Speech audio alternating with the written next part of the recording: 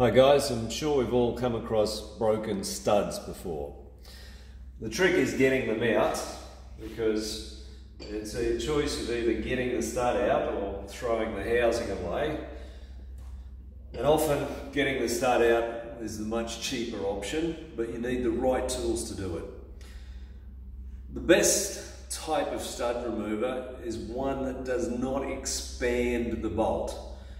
Okay, with a lot of the stud extractors you have on the market, they're tapered, and as you screw it in, they will expand the top of the bolt, which is absolutely fine if the bolt is proud like this. However, when we run into a situation where the bolt is actually broken off flush with the thread, we can't afford to expand that bolt in the thread because it's only going to make it tighter. This kit, which is a 25-piece kit from SP, it gives us the ability to use these hexagonal fluted drive rods. So they will drive, and let me pick up one of the bigger ones. Perhaps you can see the flutes on the edge a bit better. So that we drill a hole where we can force this all the way down the whole length of the stud if need be. And then we can put on a drive nut, and we can undo that bolt just with a normal socket.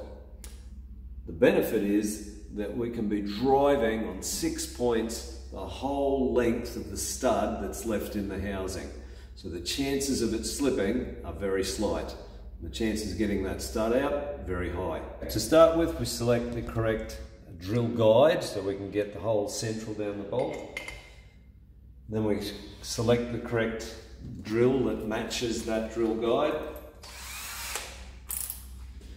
So the aim is to get it started in the center.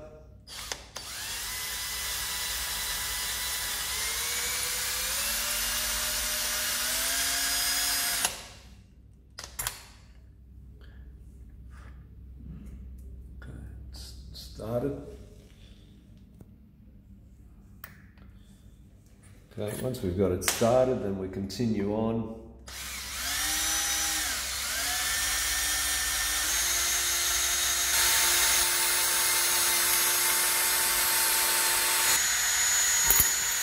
Okay, so now that we've drilled our hole through the center of the stud, we select the appropriate driver. You can see that one end's got a slightly larger taper on it than the other.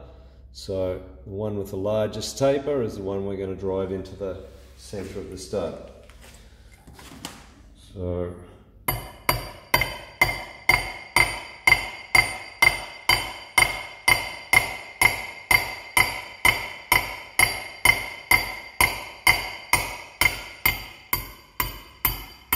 right, now we've got that through the whole stud, we can select the drive nut. Okay, so by putting the drive nut on here in the appropriate size socket, just gently apply pressure. Okay, in this case it's come. If it didn't come, then we would apply a bit of heat and try it again before we put too much pressure on the driver. So there we have it. A very, very good way to remove a broken stud from a housing. Okay, so this time we're going to have a go at removing the stud that's been broken off below the surface. We'll select the correct guide.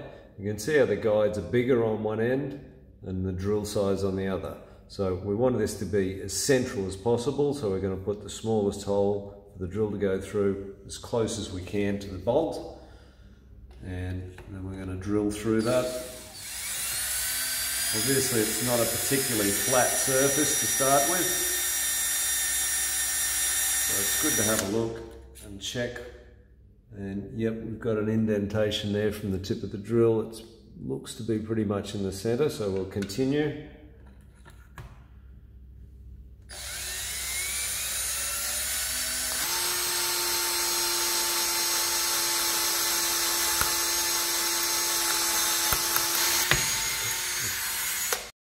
After having completed the hole through the bolt, we now drive the driver rod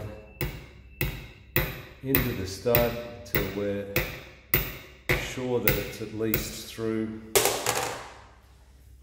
Then we select the driver. We put the driver nut onto the rod, and again gently apply pressure, and there she comes. Excellent. Alright, well that's a good sign because it's coming out. It means that the thread's not badly damaged.